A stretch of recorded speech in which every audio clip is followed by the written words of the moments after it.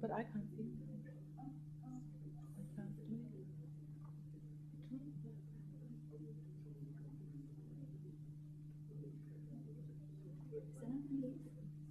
Okay, yeah, because otherwise I can't see. And then I did. Okay. Yeah, good evening. I have a message first from Professor Ashford, who suggested that you all come a little closer, and he indicated the last 30 seats are reserved for the tea party. So I hope that maybe encourages you to come down a little bit. Yeah, I'm very pleased that some of you are here. We have midterms. Everybody seems to be in the part of the term where they are knocked out. And I also have to say that, like my group upstairs is working relentlessly to reschedule a field trip that was supposed to happen this week to Japan. And I mean, you all have heard about the tragedy, and one of our colleagues already is there. John Jonas arrived, and it was right the moment when when the earthquake hit. She was in immigration, and it was a very frightening experience to be at the airport, although Tokyo was quite far away from Sendai, and we can imagine how it is for the people in that region. And I think it's a very sad moment for many of our students also and their families. So I'm nevertheless very grateful for you to be here, but I also think it shows the urgency also to address environmental issues, really. And it's not just natural catastrophes, as we sometimes assume. Saying that, I want to introduce a former alumna of our program and a recent research fellow at ACT, Jae Rhim Lee. She graduated in 2006 in our program, came back as a lecturer to be the director of the FEMA trailer project, which had to do with also with what happened in New Orleans in the wake of Hurricane Katrina, but also in the follow-up through helping the people by giving them home in FEMA trailers. And I think it's to understand the whole complexity of catastrophes and what it involves to engage in what is not created by nature but by humans and by technology, I think is very crucial. And I think it needs many different disciplines and many bright brains and I would say strong responsibilities of each and any of us to address those challenges. Jae Rhim Lee will talk tonight about her Infinity Burial project that proposes an alternative burial system that challenges the death denial and environmental dystopia manifested in existing Western funeral practices. The project consists of the Infinity Mushroom burial suit, the decompiculture kit, and the burial system tools that address the full physical realities of death. And you could also see in the lobby of the media complex from the new MAK building, there is her laboratory installed, which is basically dealing with Jae Rhim's attempt to accustom mushrooms to basically digest human tissue. And I'm sure you will talk further on that. But if you want to see this unit, you can see it for the next 2 weeks in the MAK lobby as part of artistic research. The Infinity Mushroom is a unique strain of fungi trained to digest and remove the industrial toxins in human tissue. Using mycological tissue culture and growing techniques, Lee is training fungi to consume her own body tissue, including skin, hair, nails, and blood. Jae Rhim's project follows a research methodology that includes self-examination, transdisciplinary immersion and dialogue, and do-it-yourself design, which ultimately take form of living units, furniture, wearables, recycling systems, and personal and social intervention. And this is pretty much part of her own studies since the beginning, basically, of her being at MIT, and brings together both of her interest in sciences related to artistic practice and maybe also one could say to an activist practice. As I said, she's an alumni of the visual arts program that was kind of our predecessor, and in her practice as a researcher, she got support from the Creative Capital Foundation, and also has been a fellow in the Institut of Raumexperimente at the University of Künste in Berlin, that is run by Olafur Eliasson, and she is the recipient of a MAK Schindler Center Scholarship, and she will leave to LA like in the beginning of next month to pursue her studies there. I'm also very pleased to have as a respondent and to welcome Professor Nicholas Ashford, who is Professor of Technology and Policy at MIT, where he teaches courses on environmental law and policy, technology, law and public policy and sustainability, trade and the environment. Dr. Ashford is a faculty associate also at the Center for Technology, Policy and Industrial Development in the School of Engineering, the Institute for Work and Employment Research in Sloan School of Management, and also the Environmental Policy Group in the Urban Studies Department. So basically he informs across disciplines, and I think this is very interesting in relation what we try to do here to really understand that we have to have a dialogue across the disciplines if we want to be even informed about the complexities of those challenges. Dr. Ashford is also the author of a major policy work for the Ford Foundation, Crisis in the Workplace, Occupational Disease and Injury, that has been published by MIT Press. He recently co-authored 4 additional books, Environmental Law, Policy and Economics, and Technology, Globalization and Sustainable Development, Public Participation and Contaminated Communities. He also published Chemical Exposures, Low Levels and High Stakes, and Monitoring the Worker for Exposure and Disease. And I think it's really also crucial seeing it in the wake of what's going on at the moment in Japan, because the follow-up also of clearing debris, engaging in facilities that has been exposed to natural catastrophes usually lead to the next problematics. And I think that's very much where I see both of you engaged, although being from different point of departures. And so please let us welcome both. And first, Jae Rhim Lee.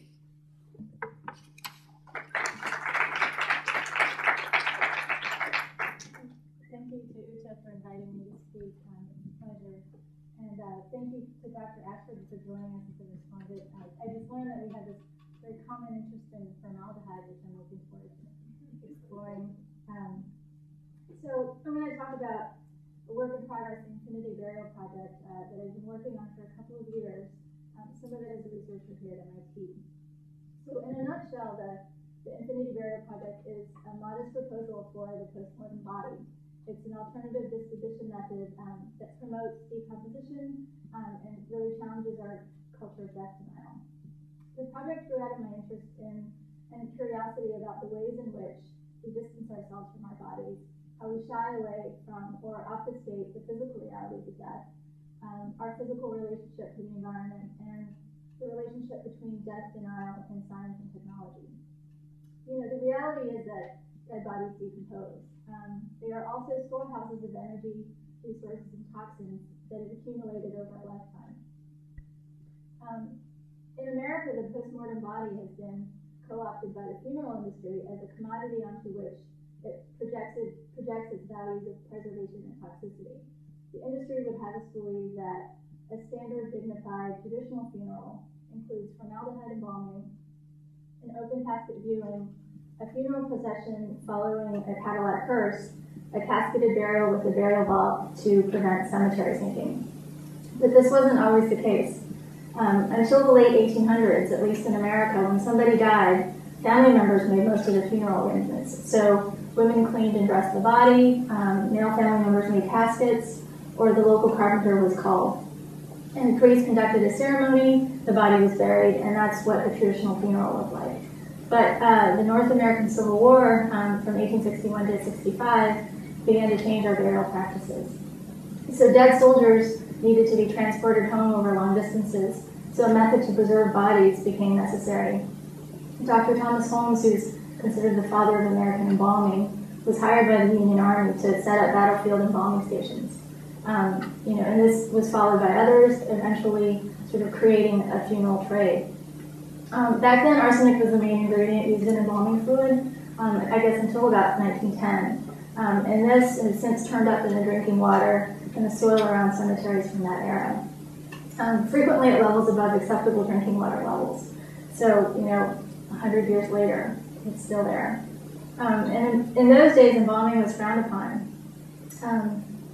Most viewed it as being unnatural. But when Abe Lincoln was assassinated in 1865, his body had to travel over a long distance from Washington, D.C. to Springfield, Illinois, and it took over 2 weeks to get there. So his body was embalmed, and along the way it was embalmed a couple more times to inhibit decomposition. And also the train made a couple of stops along the way, and thousands of Americans saw Lincoln's body sort of immaculately embalmed, lying in state. This really helped embalming and the new funeral trade to sort of gain acceptance in the public and allowed the industry to flourish. The next couple of slides are video stills from the 2009 National Funeral Directors Convention trade floor. And today the funeral industry is a $15 billion a year industry that's powered by lobbyists and legislative actors.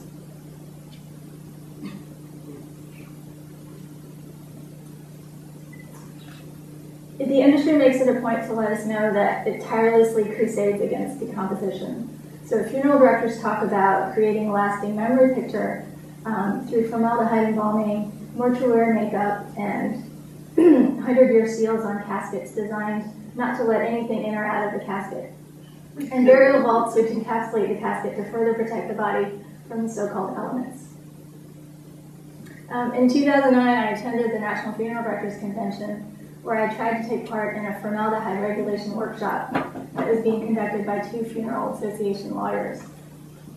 Once the organizers realized that I was not a funeral director, I got kicked out without any kind of explanation.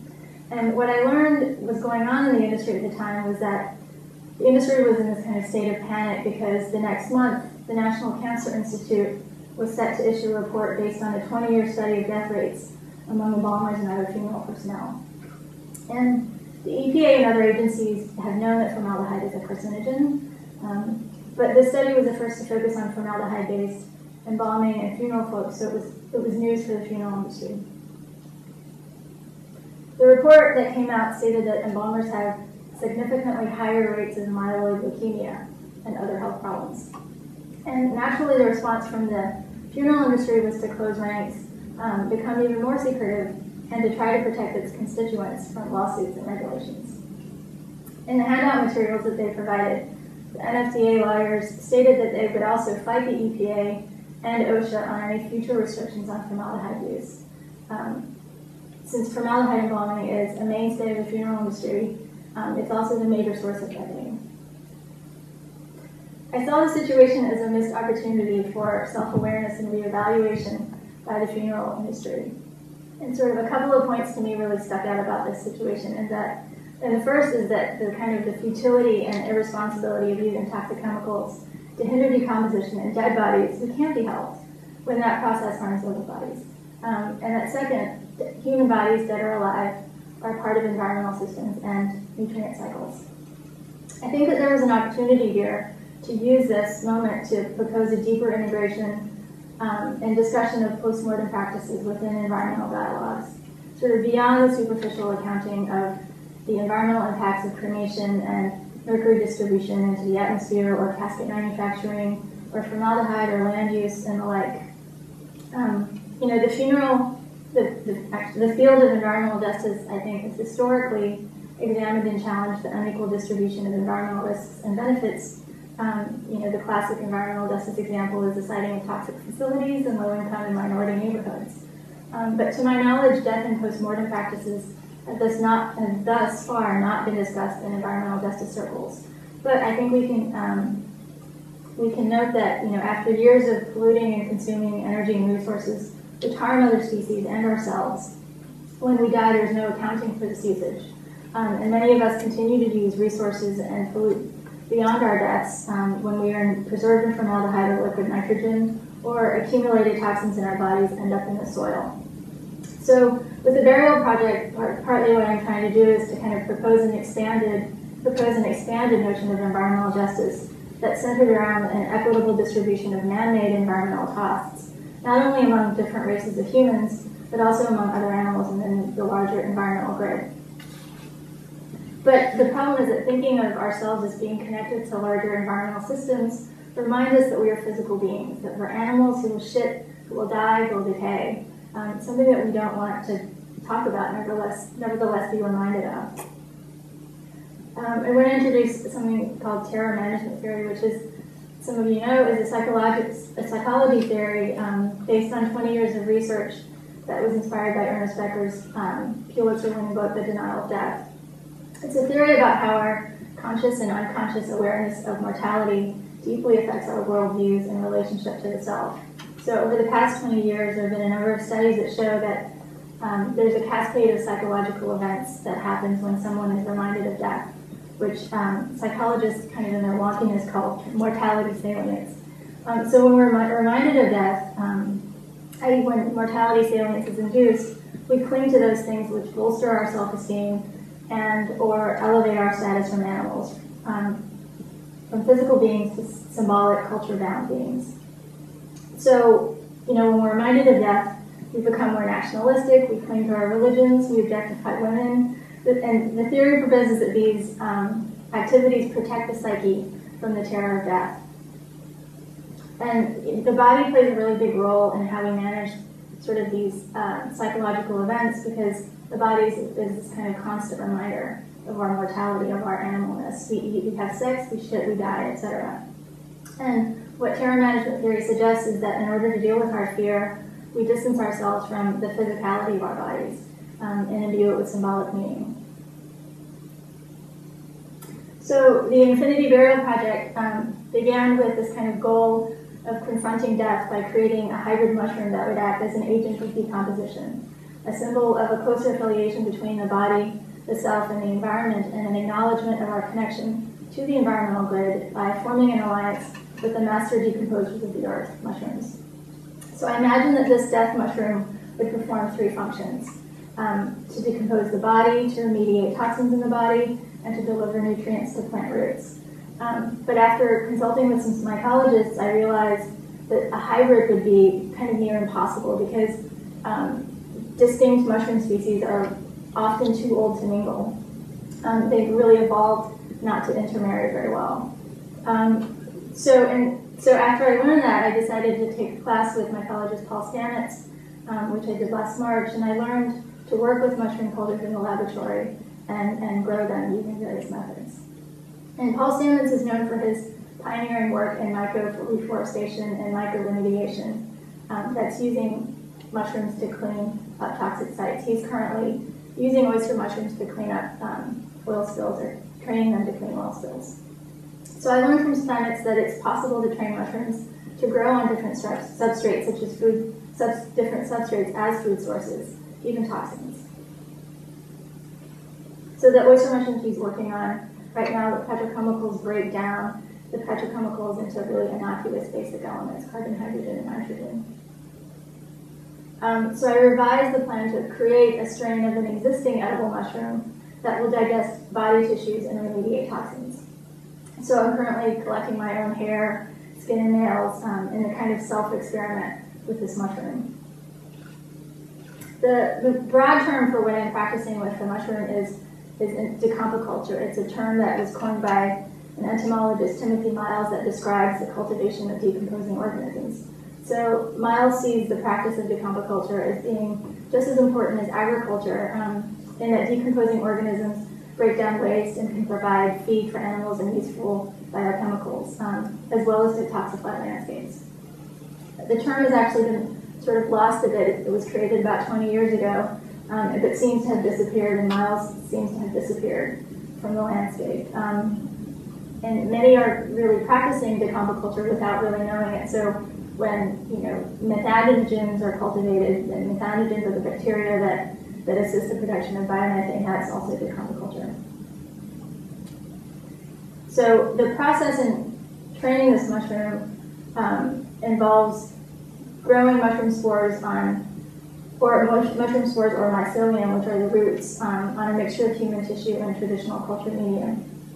So over kind of a succession of generations, the mushroom learned to utilize my tissues as a food source. And the work with the mushroom is a kind of subtype of decompoculture, which I call corpse decompoculture.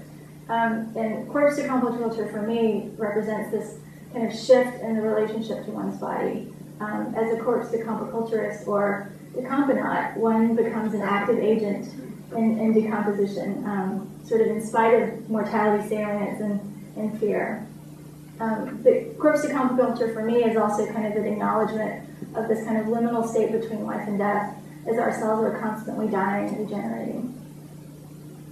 So right now the work, the infinity mushroom work, takes place in this kind of portable DIY mushroom lab that's in the lobby of the MAK building. And it's equipped with an autoclave, a clean box that has a laboratory-grade HEPA filter, an additional sort of room HEPA filter to clean the ambient air, temperature-controlled incubators, and grow boxes. So the way I sort of consider how I'm using science here is in a couple of different ways. One obviously is that it's a kind of a simple tool for the development of this mushroom, but for me it's also kind of a critique of the new scientific and technological developments that are arising to meet the demand for life extension and the post-human state, which are all sort of in the service of making cryonics and immortality viable. So cryonics certainly has a reputation, and for many it seems outlandish, but but more and more of our top technologists and scientists are coming out of the cryonics closet lately, where it seems to me that at least the goal of immortality and the culture of preservation and death denial are becoming an important engine of technology in some ways. Some important cryonauts include Eric Drexler, who's one of the pioneers of nanotechnology, which cryonics hinges on, our own Marvin Minsky, a pioneer of artificial intelligence, Aubrey de Grey, who's a biogerontologist at Cambridge, who developed the SENS Foundation, which is, and SENS is a tissue repair strategy intended to rejuvenate the human body and allow an indefinite lifespan. Ray Kurzweil is also a cryonaut. He's an inventor, he's a futurist, and the founder of the Singularity University. So cryonics really, it's the kind of ultimate manifestation of death denial. I think it's a faith-based technology bordering on religion. So in reviving cryonauts, and cryonauts call this revivification, reanimation, ultimately depends on nanotechnology. So if you're counting on technology to make you immortal, and the application of that technology is speculative, you're treading a fine line between science and religion. Ray Kurzweil speaks of the need to prepare for the coming of the singularity, a time when technology will surpass human ability, this kind of post-human age in which cryonics will be viable. To me, the notion that post-humanism and cryonics are part of some kind of utopian future is something that needs to be challenged. Among many things, I think that it's a move toward less environmental justice, as it extends the negative impact we have on the environment, among other things. And personally, in my utopian future, a mushroom eats my body and remediates my toxins. So the first iteration of the project was a burial suit customized for my body. It's made of cotton and it is more embroidered with thread that's been infused with mushroom spores, in this case, the oyster mushroom. The embroidery pattern resembles that of the mushroom mycelium growth, and this is the kind of dendritic pattern that you see on tree trunks, where mycelium is the fungi equivalent of plant roots. The suit is accompanied by an alternative embalming fluid, which is just simply a slurry of mushroom spores. So the mushrooms on the inside of the body grow towards the mushrooms on the outside of the body, sort of facilitating decomposition and remediating toxins. These images are of the suit taken at the Museum of Science. So, with these images, the suit also became, for me, an object onto which I could project different possible futures for the work. That's, the first one being using the mushroom death suit in space to decompose bodies. This sounds a little bit far-fetched, but mushrooms are actually ideally suited for space because they require very little light and use proportionally fewer resources and space than plants. So, and also many are medicinal and provide more protein and micronutrients than most of their plant counterparts. So thinking about sort of this mushroom death suit in space also led me to the idea of thinking about a possible parallel function for the infinity mushroom. So since I'm training these mushrooms to digest human tissue, I realized that the mushroom could also be a biofilm digester for space travel, where biofilm is the kind of the sweat, hair, skin cells, and bacteria and mushrooms that get sloughed off the body and then start to accumulate in inhabited spaces like space shuttles or your shower ball.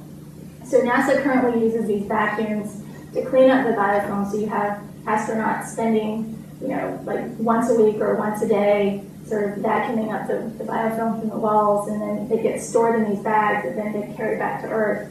But because I'm training the mushroom to eat human tissue, I think it could be a natural biofilm digester. And once they're done digesting the biofilm, you can potentially eat it. So I think this also sort of points to the potential for this project and for, I think, art in general to produce kind of functionality and knowledge in other areas aside from the funeral industry.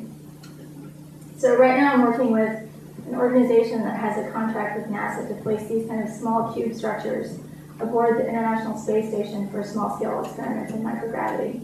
And they're a commercial venture.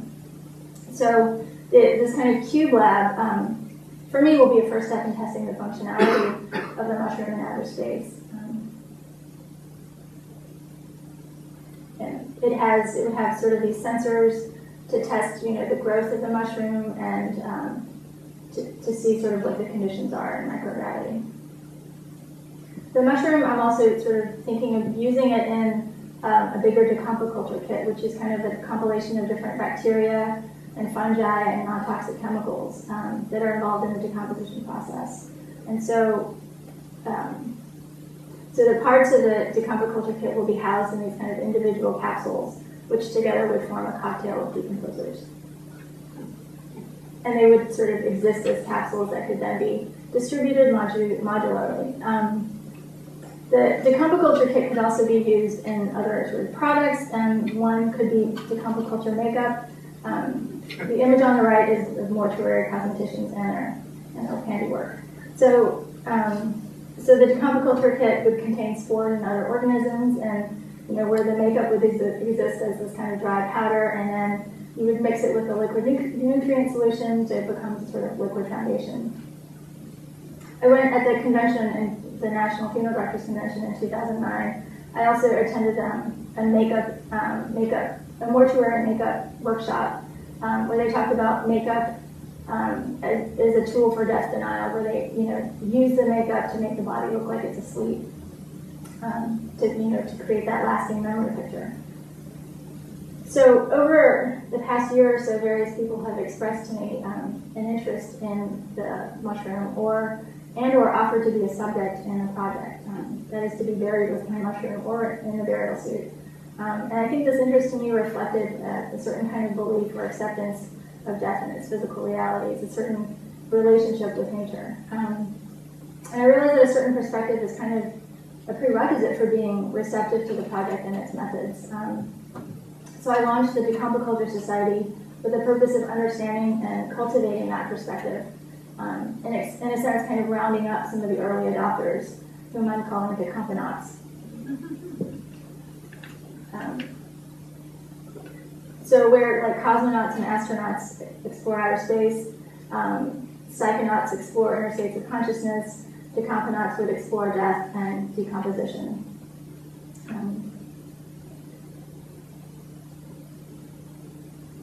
So the society is really modeled after the memorial societies that developed after Jessica Mitford's book, The American Way of Death, came out in the 1960s. And the memorial societies allowed consumers to bulk purchase funeral options at a discount. So the first event of the society was a workshop on post-mortem options. And so we had representatives from the Green Burial Movement, someone from New England Burials at Sea, and a woman who sells eco caskets and promotes home funerals, sort of talking about different funeral options. The workshop for me also was it was a way to sort of recruit members of the society, but also kind of an opportunity to enter into a deeper dialogue with the funeral industry. So as part of the society, there's a website, a community, and a blog. And on that blog is a survey designed to sort of get a better understanding of who the decompetents are, of who the members of the society are. So just in terms of some of the results of this study, I found that nearly all the people who want to be decompetents have thought about what would happen to their bodies after death, but most have not made any plans. They see a connection between bodies and environmental systems, and many are artists and architects, but that kind of reflects who the community is. So our next workshop will be one on preservation.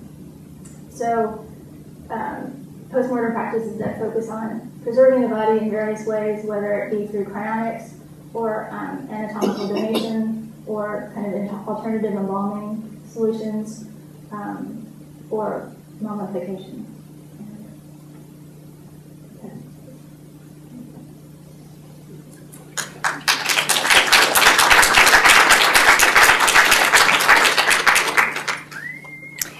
Yeah, I will ask Professor Ashford to join as a respondent, and then afterwards we will have the opportunity for hopefully many questions. And I also have to say, very often, like when we supported Jae Rhim's work very early on, and even for her thesis work, I sometimes got asked, because her thesis work dealt also with, it was a self-sustainable kind of like diet that would create kimchi that then also support the needs specifically of Jae Rhim's body in terms of nutrition. So it really deals with like environmental issues, and I got asked then, but what does this have to do with art or culture? And I have to say, I mean, if you have seen this, you will understand how much culture very often is instrumentalized to support lobby groups, to support a certain industry. Because if we have these are like our burial practices, our cultures, our like diets, our cultures. To be forever young is a culture, and we support that with a lot of what we do and what we practice. So I think to approach a number of those issues, we also have to go through cultural channels in order to change those cultures and to really address more environmental friendly solutions. I think I'm very thankful that artists take up the challenge. But now with no further ado, I want to welcome Professor Ashford for his response. Well, I'm very happy. Can you hear me? Very happy to be here. The invitation to be a respondent came out of the blue, and that's good because it got me to thinking about some things. I enjoyed the presentation. Just some random thoughts of what went to my mind while you were talking. First, a reference to the ancient Greeks. In a battle, if you slayed your opponent, you had to honor his body by burying him. You insulted the gods if you did not give him a proper burial. And I sat here and wondered how far we've come, with the commercial industry that you talk about, and thinking about life and death, how far we've come and yet how far we've not come. By the way, Greece is built on a rock, so there's very little land to bury people in. And what they would do typically in Greece is bury a person, and then 5 years later you would go and receive your loved one's bones polished and returned to you in a bag so that somebody else could occupy that ground. Only recently did the Greek Orthodox Church finally agree to cremation, because it for centuries had been against that because it insulted the body, but there's no more land left in Greece to bury people, so this seemed to have necessitated that. Jessica Mitford's work was something I was familiar with for a long time ago. She had presented people propped up in rocking chairs and stuff that was part of the mythology of the death viewing of the body. What occurred to me also as you were talking was, what do you do with a body? Well, modern technology now allows you to convert all of the carbon in your body to a diamond and leave it to your spouse or your girlfriend or your children. Now, this is Uncle George. I'm wearing his diamond. I'm wearing him on my ring. And I'm not sure I know what to do with that. It gets you to thinking. The other thing which comes to mind, my mind was racing as you were talking, was, what about cloning? Does the body disappear if you clone an individual and perpetuate his life in that way, right? So we have now turning people into diamonds and turning people into a vest pocket edition of themselves. Certainly we have not come to grapple with the cycle of life, which includes death. And I'm reminded here also that we're against euthanasia technically in this country, but we tell our loved one is dying and our physicians say, well, let us give him a little more morphine to ease the pain. Of course, he's not feeling any pain, right? So the morphine slows the heart down, and we live under the fiction that we are not committing euthanasia. Being of European descent originally, I have to wonder at the total denial that the American culture lives under, of which is it epitomized by death. Certainly, the Democrat inside me says people ought to be able to have a choice with regard to what they want to do with their body. After all, it is their body, not that of the funeral director or even their relatives, right? If I wanted to be buried in the backyard of my house, you still have to embalm me. If I want to be cremated, you still have to embalm me. And then finally, I have to personalize this whole discussion, because in the late 70s, in the late 80s, when the Reagan administration had come in to get government off the backs of industry and to fight regulation, I wrote an article in Science, which, and we didn't know this until we talked tonight, which exposed the failure of the federal government to properly control formaldehyde, which is a carcinogen. It's now a confirmed human carcinogen. It's the 26th most commonly used chemical. It's in the toothpaste that you will go home tonight and brush your teeth with, unless you buy Tom of Maine's. It is in all kinds of medicines.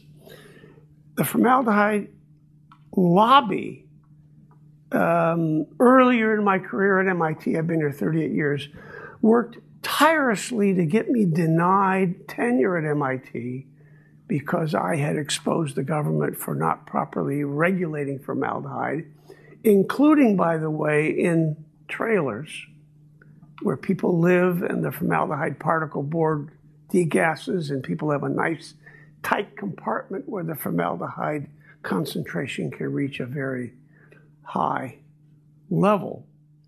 But I think, and you refer to the funeral industry, it is really cradle to grave that they're involved in. I mean, they are involved in the chemicals for birth, the chemicals for conception, the chemicals for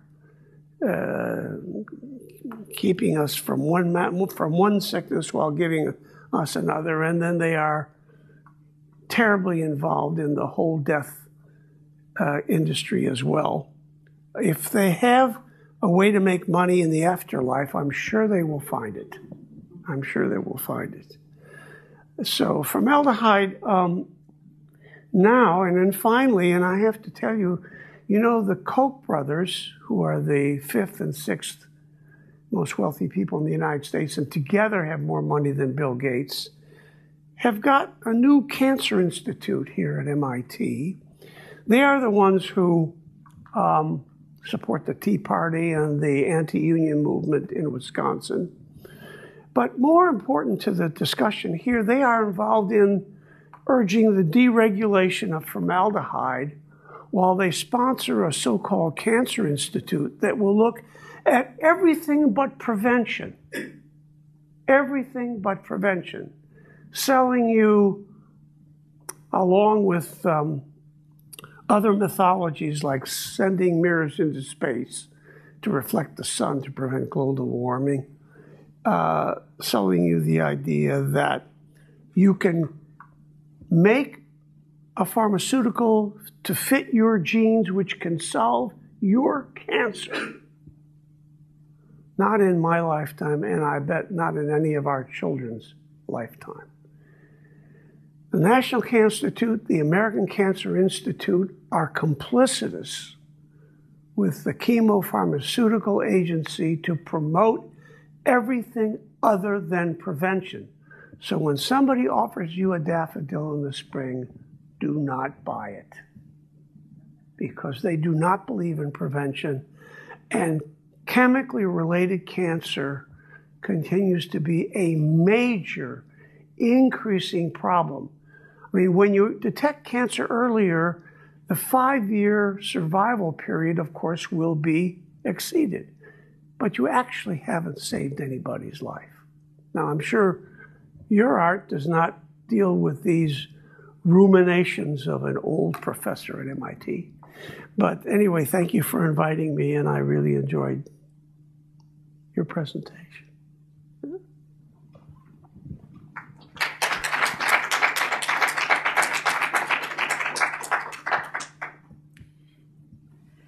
I think you both tackled very crucial topics here, and I actually have another young colleague, and she works actually with the cosmetic industry in order, because of course a lot of cosmetics industry is a huge industry, is also using and unregulated, yes. And not only animal testing products, but also a lot of formaldehyde and other issues and other chemicals, and they really try to develop more biological, environmental friendly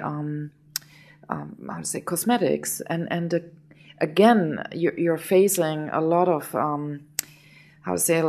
stops by the lobbies, and I think it's really, to me, it's stunning from which end basically the resistance to that comes. I mean, it's young stylists or so, and they work against a huge lobby in order to change our culture. And I think if we don't reach out to the so-called consumer, to the individuals, giving those informations, people very often even don't know. I mean, there is not so much knowledge around. And maybe you can say a little bit like why you think this knowledge is also, I mean, not so much in the media, etc. I mean, like, you know it, so other people know it. Why is it not out there? Well, the media is complicitous because they get their advertising money from the technologies that are these antisocial technologies. We do not have a free press in this country with regard to balancing the messages that we get. I mean, it's not possible. Stories on, if you read the newspapers, the number of inches and the number of audio and TV time devoted to global warming, which is a problem, would make you believe that it is the only environmental problem. And in fact, It is not the only environmental problem, and it is not the only environmental problem for which we have exhibited a tipping point. Endocrine disruption, which is changing the basic reproductive health of humans and other organisms alike, is at a crisis stage. More children than ever are born with undescended testicles. More children than ever before are born bisexual, for which surgery corrects them into external women. Gender bending is a real event with regard to chemicals. And autism and chemical sensitivity, and autoimmune disease. What is autoimmune disease? The body rejects itself. It actually is improperly prepared to deal with chemicals which initially cause brain damage. There will be a time not too long from now when we understand that chemical toxicity is a major threat to every living thing. And everybody is paying their attention on global warming. By the way, the Koch brothers are intent on deregulating formaldehyde for a very specific reason, and that is that ethanol-based fuels produce acetaldehyde and formaldehyde. And so if we're going to pay attention to the corn lobby and have them be the source of our energy independence, the carcinogens that are produced are every bit as bad as benzene and the products from the petrochemical industry. We are not told the truth, although you can find the truth. But finally, we'll end with a comment again about Greece. When the junta took over Greece, they took over all of the press, all the domestic press. They put the editors in jail. But they allowed Time Magazine and Le Monde and Der Spiegel on the newspapers stands. And somebody said, "Why are you allowing these pieces of journalism? They're against you, and they make persuasion that you should be replaced." They said, "Listen, it was 1964. Anybody who speaks anything other than Greek in 1964, they're against us anyway. Let them enjoy their newspapers." Now, let me tell you what the translation is. Let them enjoy their Washington Post. Let them enjoy their New York Times. But that isn't where public opinion is formed. We live in Cambridge in a cocoon. This is not Des Moines. This is not Springfield. This is not Alabama. The press is controlled and is complicitous in depriving us of a balanced perspective from the funeral industry to environmental global warming to environmental toxicity.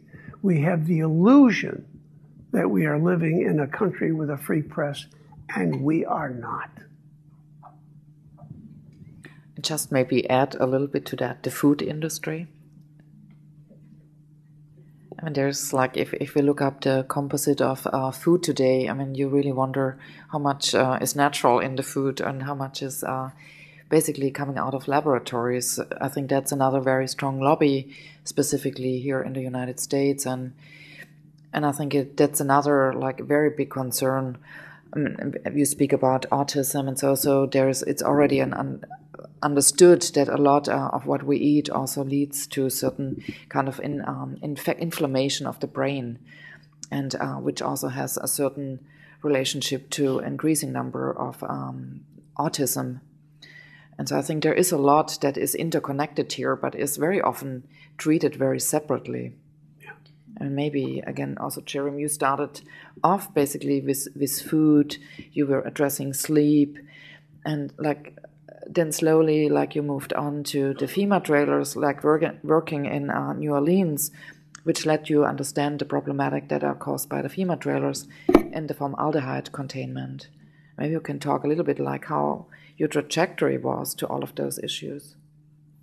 Well, it began with this kind of interesting sort of why we distance ourselves from our bodies, why the body is so problematic, and sort of how we think about the environment and what our relationship is to the environment. And over the sort of the course of a couple of years, I realized that, or I came to sort of understand that death really plays a large part in our kind of relationship to the environment and how we think about what our culpability is in terms of environmental toxins. Yeah, or what you said, like, I mean, I remember when you had your final thesis, you were producing, you were also offering kimchi that has been produced in your self-sustainable unit. And of course, it was fertilized by your urine, and the reviewers were hesitant to eat the kimchi because I thought this is a little bit suspicious.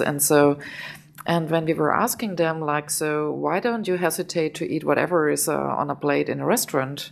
You don't know how it has been treated, where it comes from, and what it contains. They had no problem. So how do you think, like, this alienation happened, that we're having more fear of, like, what our own body produced that we know, and we basically are familiar, like, what our bodies contain, and as you said, like, our urine, our shit, etc. Why should that be more scary than what you get offered in a very alienated way? Why do you think that happened? I'll say, I think it really goes back to this kind of fear of death.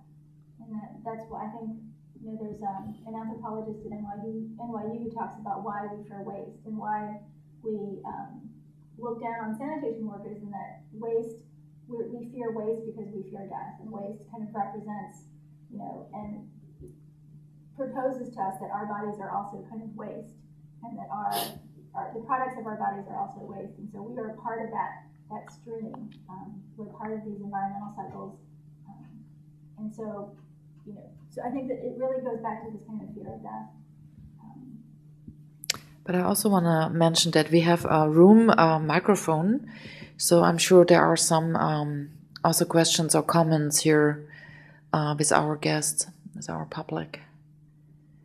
I actually have a question for Dr. Ashley. So I think it seems like sort of the mounting evidence around body burden. The CDC has a biomonitoring program that we're testing, I think, 200 chemicals now in the body, in serum, in urine, and other body tissues. And I wonder, like, it seems to be the most compelling argument for regulating chemicals. And I wonder what's happening that that evidence isn't being used or is not being effective.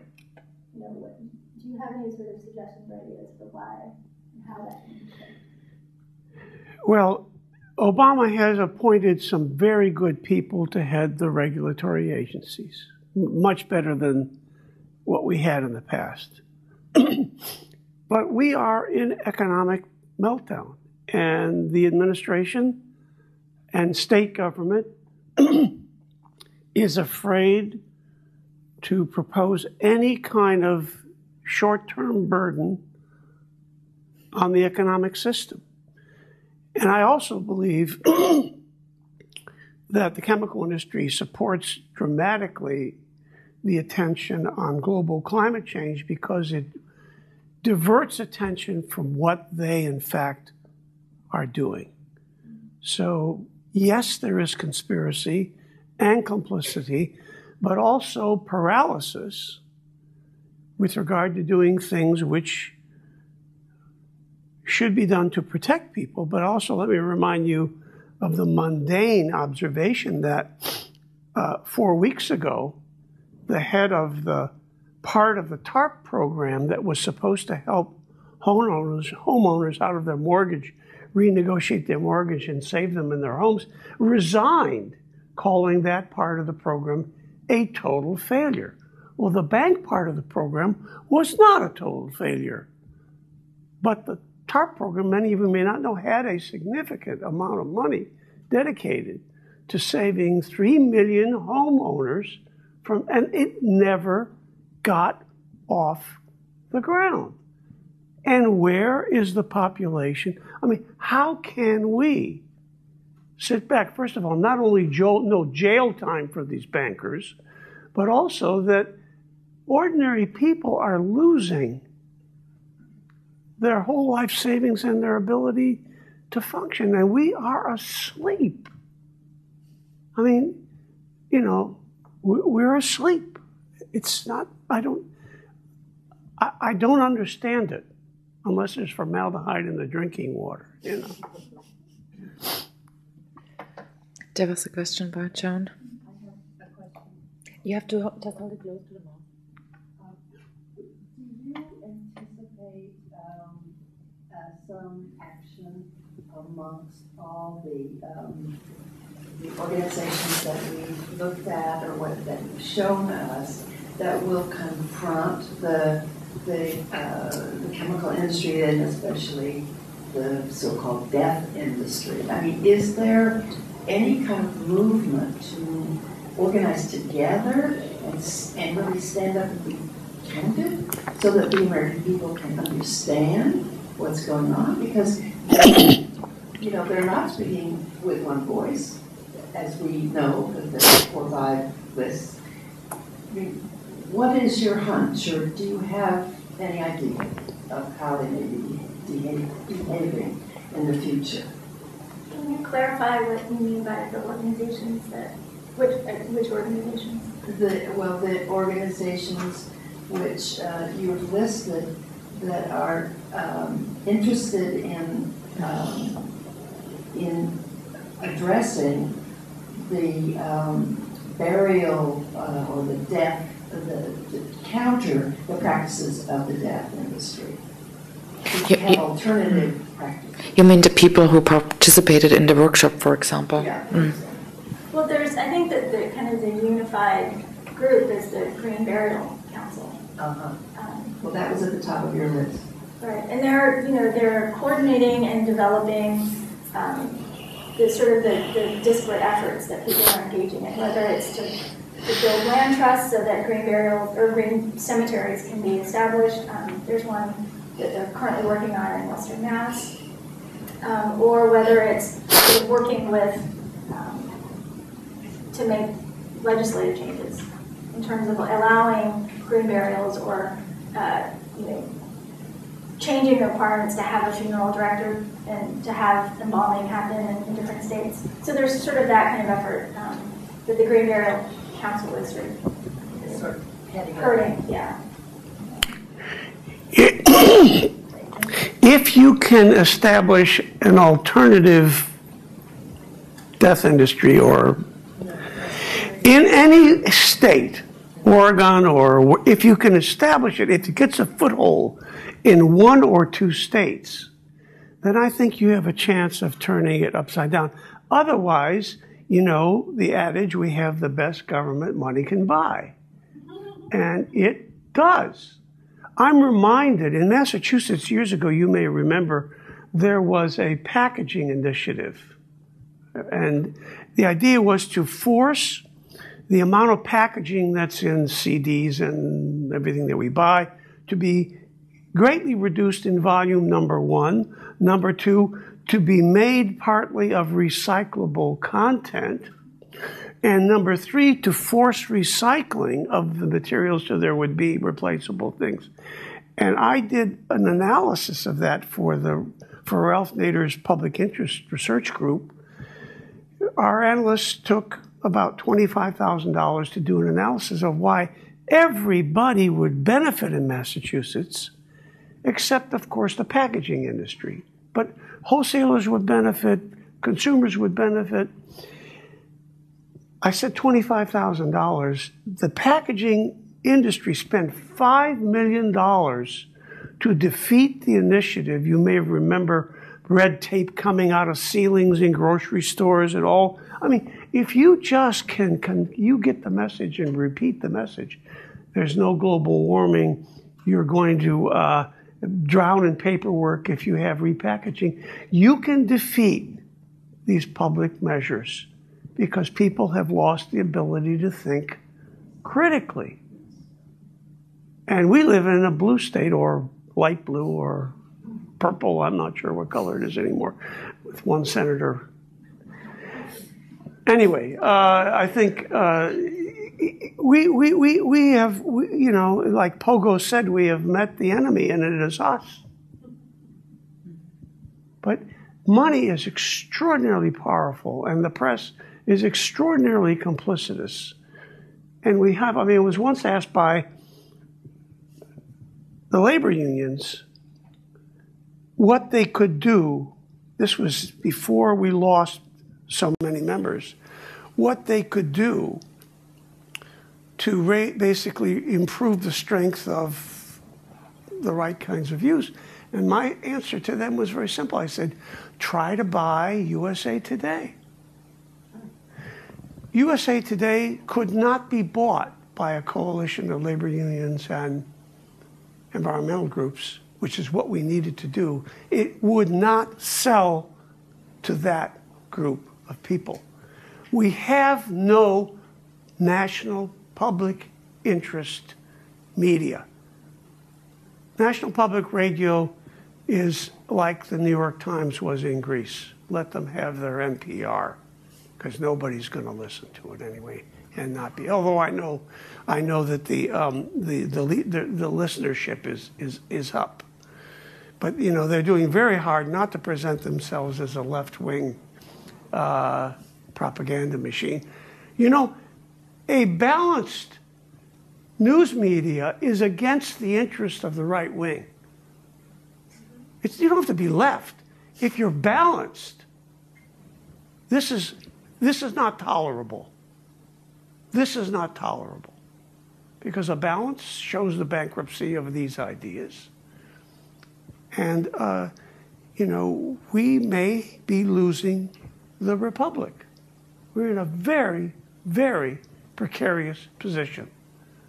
Very precarious position. I fear for the Republic. I have a question and it's been partially answered, but I'd like you to elaborate a little bit more. I'd like to know if these lobbyists you have mentioned have succeeded in rendering like alternative burial methods illegal, and I also like you to tell us if some of these alternative methods are already undergoing like a isolated practice somewhere in America or other countries. I'm not an American, so I don't know very well, and I would also like to know if they are linked to ancient burial techniques, which a professional has mentioned a little bit when you mentioned Greece. Thank you. So there are a number of alternative methods of burial, and alternatives for existing burial practices. I mean, one, there is this alternative embalming fluid that's iodine-based. It was developed in the UK that's supposedly non-toxic, but that inhibits decomposition.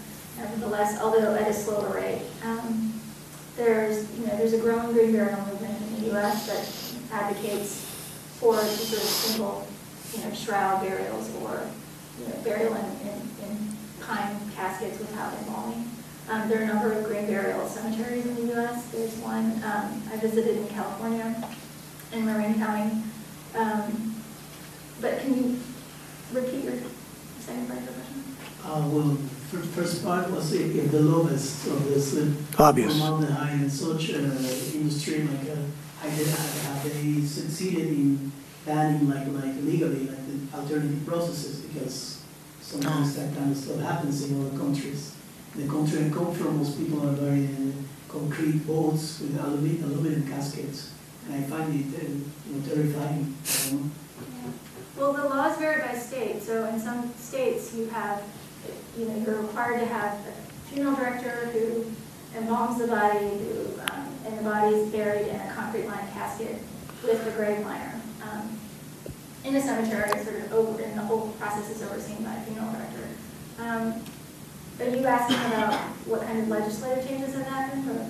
Yes, if it's legal, or basically my question, is it totally legal in America to do an alternative burial or not, like you're proposing? Yeah, it depends on the state. But, the biggest impetus for change in the funeral industry has been an economic one, in that the price of funerals hovers around $10,000 for a traditional casket, embalming, grave liner, funeral director funeral in a cemetery. And so there's been this kind of move to have more cremation. Because people think, A, that it's more cost effective, and B, people think it's environmentally friendly. But the biggest push for it is an economic one. And so, in I think 2008, most, like 70% of burials were casteted, and like I think 20-something were with cremation. And the projected estimate for cremations in 2020 is 50% cremation. And so that's a big, it's a big loss for the funeral industry in terms of revenues. And so it's something that they're trying to, they can't legislate it, they can't legally stop the rise of cremation, but they can, what they're trying to do is make money in other methods by offering web memorials and selling other kind of trinkets. With the aging population, the insight is that death is a growing industry. So you're not going to give up this practice just at a time when the statistics are in your favor, are you? I mean, no sane businessman would ever do that. I was wondering about burial at sea. How far out do you have to go when you're permitted to toss the body in? Not that far, actually. In California, I think it's less than 2 miles, and in Massachusetts, it's like 3 or more miles. Well, here's a strategy. Have people start to be buried at sea and have the bodies, end up on Revere Beach, and then it'll create a public response for more alternative methods, which do not include just say, well, look, couldn't afford to bury him, couldn't afford to embalm him, took him out 2.5 miles. Now it's your problem, right? So Scandal, is that what you're saying? So you create a scandal. You bury people at sea and you get a public response. But just as a side comment before we go to there was one up there question, like with him. And I just want to mention, because in Europe we have a lot of cremation, and actually that also causes a problem because our bodies are not less toxic when we get burned. So cremation also, there is very strong regulation on filters. Then the problems are the caskets. I mean, they still sell caskets that are produced in a not very environmental way to burn them, to pollute again. Why do you need a casket to bury a body? You don't need one. Look, so again, Europe is not that much better having a strong cremation policy. Many places we prohibit the burning of solid waste. You burn organic material, you get dioxins. Dioxins are natural. I mean, you cannot avoid this. I mean, that's why many regions, don't allow the burning of paper anymore. Well, you burn paper, you burn a body, there's no distinction. I mean, this is you get the same organic. Except for the mercury fillings. Well, power plants do their share of that too. So there goes a question. That was my question, is what are the environmental hazards connected with cremation, because I wasn't thinking about that. The casket part could be changed a little bit so that that's not part of it, but in terms of, I didn't know you had to be involved before you were cremated. I think that's only in some states. Yeah.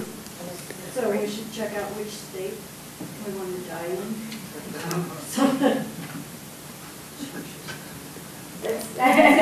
What is it in Massachusetts? What's the question? If you have to be cremated in Massachusetts before you get, you have to be embalmed before you get cremated. I don't think that's the law in Massachusetts.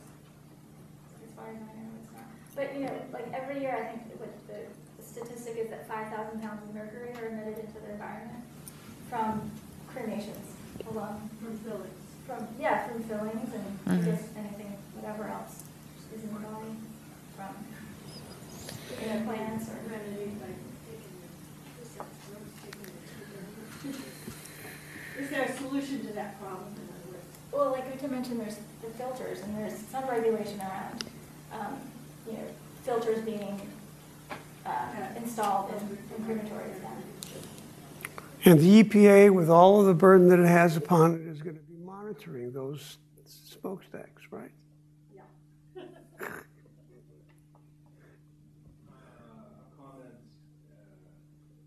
Speculation and then an actual question for Jae Rhim. first of all, another person very interested in becoming a decompinant, and not just as a subject, but as a mycophile. I have to admit, I was kind of hoping you had some Pleurotus austriatus samples here. Maybe since your project was maybe written, I don't know, some time ago. I was kind of hoping you might have some human-grown oyster mushrooms that we could saute up or something. I would take the plunge. And then I wanted to ask you about your how Michael Moorish, maybe your trips to funeral industry conventions either have become or will have to become in the future. Are you going to be going, or have you been going under your own name, or how surreptitious or have you had to be going today? Well, the first one, well, the only one that I've been to was the one in 2009, and I went honestly with the intention of shooting video for a documentary that I'd sort of been considering thinking about death denial and the funeral industry and our post-mortem choices. So that's how I presented myself, as somebody who was interested in the industry, and I was being forthright in that. But I didn't, when I introduced myself to people, I didn't tell them that I was also working on this other thing, and that I was interested in kind of challenging and critiquing the funeral industry, but that I was, I sort of talked about my interest in these different options. You could go to mortuary school. I could. I went to Grief and Bereavement summer death camp that same summer. So I have sort of done this kind of these little forays into the industry sort of on my own.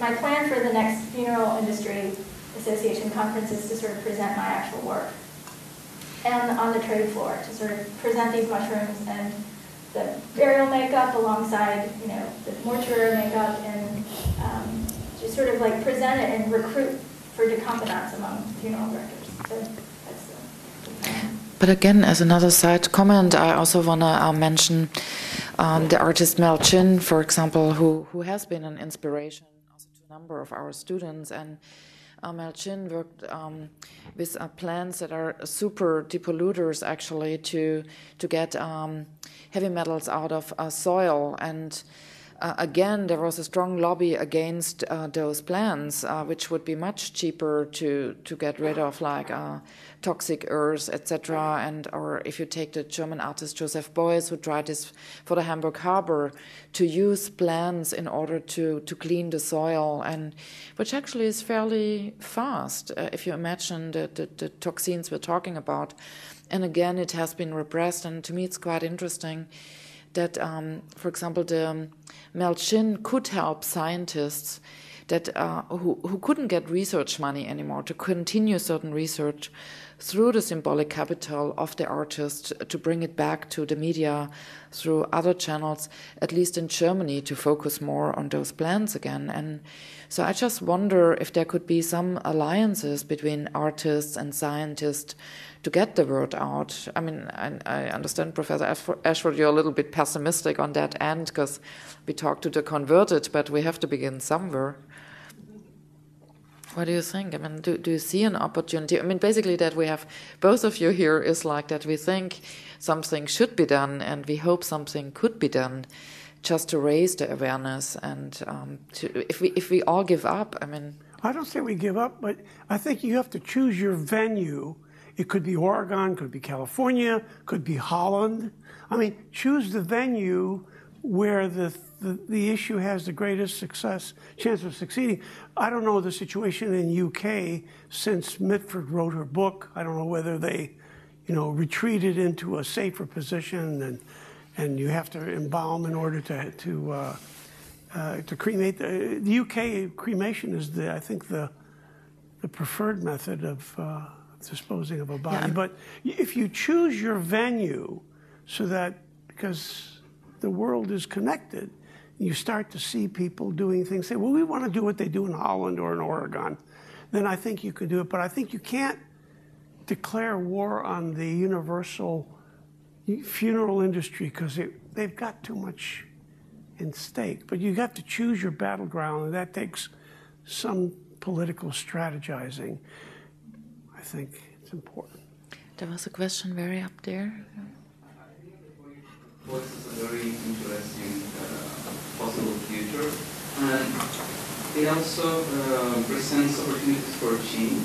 Could you talk louder? Yes, sorry. Yeah, I'll say that I think that the project presents some very interesting opportunities for change, especially in land use. You can think of burial sites almost as future plants for growing of vegetables, or even like infinity certified paper. Have you any thoughts in that kind of direction, in the human as a nutrient of another industry? Well, I mean, the core concept is that humans have become compost. And so then there's that. But no, I haven't sort of thought about humans being nutrients for other products.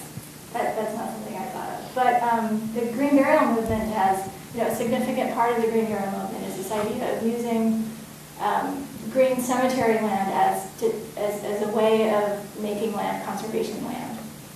And so then they sort of utilize green burial in this other way. But no, I haven't thought of turning bodies into, it's too soylent green for me. And I think I'm trying to avoid that situation. I wonder if the Native Americans don't have something to contribute here. They show enormous respect for the body. They have respect for the land and the environment. We tend not to pay any attention to what they think or do. But maybe culturally they have something to contribute to this debate. It would be interesting to know. They have, and the issue is really here like that. This is why I said, like, we have to see it on a much larger scale, because the problem is like that our bodies in the past, for 10,000s of years, we could deal with dying bodies. We all always died. But because of the food we eat, the products we use in our bodies, the animals we eat are like we're heavily toxified. And the problem is like what we have already in our body when we die. And in the past, like, people wouldn't be that toxified when they died. So it really we have to start earlier. We have to start with like what we eat, what we put into our bodies. I mean, Jae Rhim is now at the end, but when her project started, it was like with food. So I think it's really crucial that we look on the way larger picture here. And this is why I mentioned Melchin, also in terms of the use of plants, etc. We had this knowledge once, and I don't want to sound too green here, but I think we have to address those issues, and we have to look into other solutions. And I'm not so sure if technology of how we see it here in this institute is the only solution, if we don't have to combine green knowledge with technologies. I'm reminded of Bill Moyers had a program. He actually submitted his body to an examination of 200 toxics that were done at Mount Sinai Hospital. We have inherited a lot of fat-soluble and tissue-soluble toxins, and we have them in the body, and if they are implicated in a lot of diseases which have not been, shall we say, ready for prime time. But they're involved with endocrine disruption, they're involved with predisposition to cancer and a whole variety of other things. But again, today it's global warming and the economy. And it's hard to know how either one of those things is going to get solved or go on the back burner. It's got a lot of cachet. But as someone who was trained originally as a chemist and then became a lawyer, I mean, I knew how to write the molecular orbital structure for benzene, but I did not know it caused leukemia until I became a lawyer. It tells you something about the educational process, doesn't it?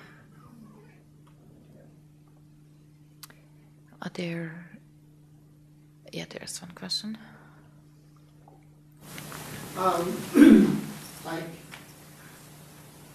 I wonder there is the considerations whether how to deal with all those additions to the body now that people have, talking about, danger feelings and so on, but we start to put a lot of things in our body to make old people or sick people kind of keep on living, including skills and all these kind of things.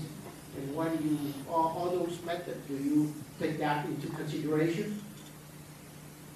Because that is one of the stories that make a dead body a kind of medical waste. So as we die older and older, I would say the proportions of our body with those things would increase. I don't think the body contains enough toxic waste to be a threat to others.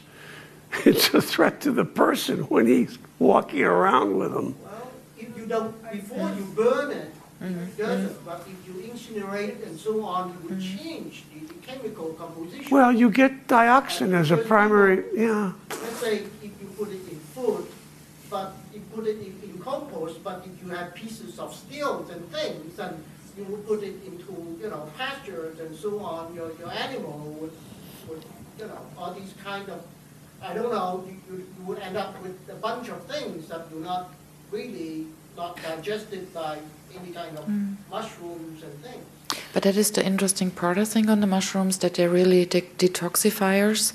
I mean, I'm not sure. I mean, Jae Rhim is working on it. It's a more complex issue, but there is this component of really. I mean, if you take traditional medicine, for example, they use a lot of mushrooms in order to detox the bodies. I mean, already. So I think I'm not an expert in that, but I just want to say there are. I mean, we are confronted with issues here that are older than we are, and I think it is worse to look into both. I mean, the new sciences and traditional knowledge, and in order to understand what might be a solution. So I think it's.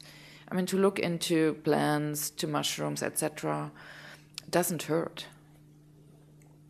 I think that's going to be sort of increasingly salient because as we become more post-human, as we become more cyborg and have different bionic, right, different non-biological components to our body.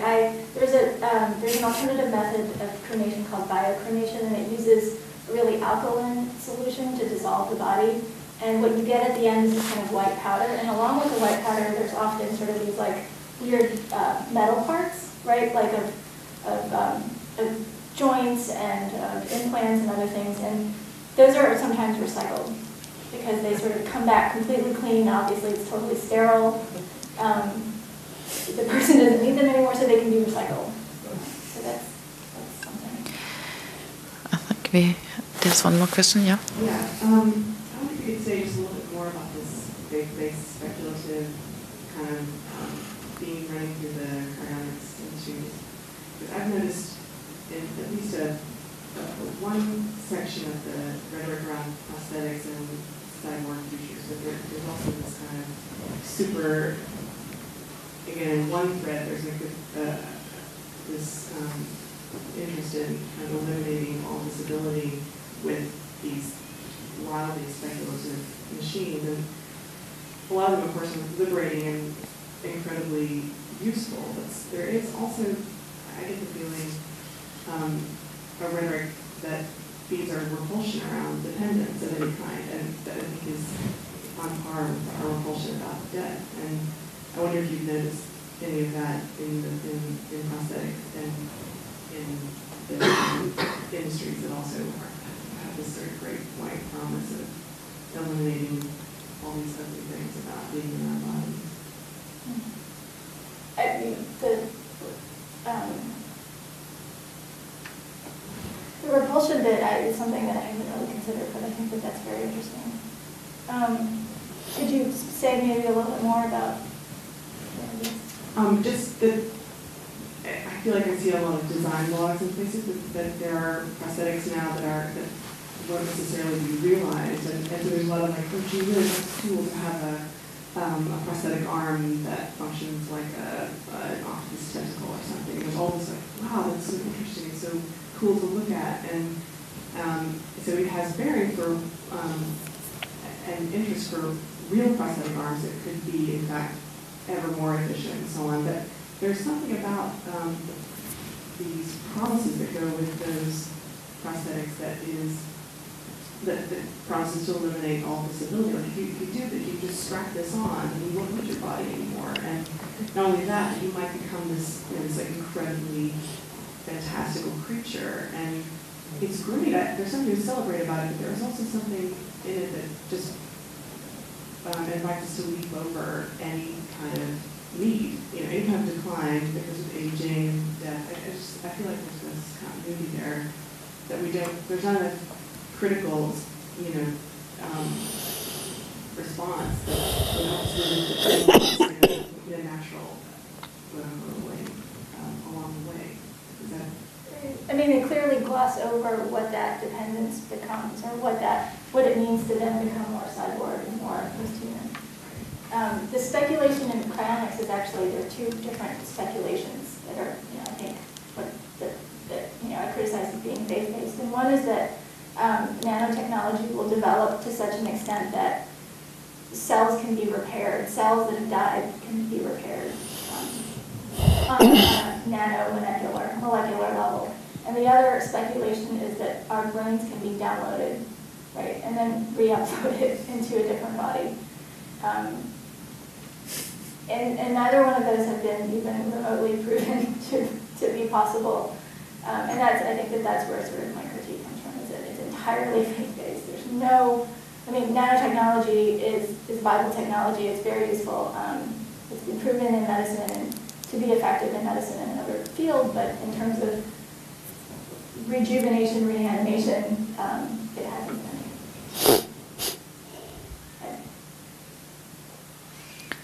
Yeah, I think there's still a lot to research, and we won't solve that tonight. And I think one point would also be to see in what kind of research funds and grants are going, which direction research is basically developed. That's also very strongly dependent on funding, state and public, and also private funding, of course. And I think that determines also where we investigate other solutions or alternative solutions. But I think it's very it was very interesting to me to hear somebody from our community, but also to hear you coming from chemistry and law, dealing with Sloan, dealing with DASP, etc., to see that there are shared concerns and shared agencies. And I think it's important to channel those voices more together, to maybe reach out in a more concerted way. So I really want to thank both of you for lending us your time tonight and talking to us about those important issues. And I also want to thank Wendy and Marcia Jacobs, who took us on a number of mushroom hunts and forays to learn more about the incredible this incredible species. And it's so nice that you also came tonight. And thank you all, and I hope you will come back after spring break.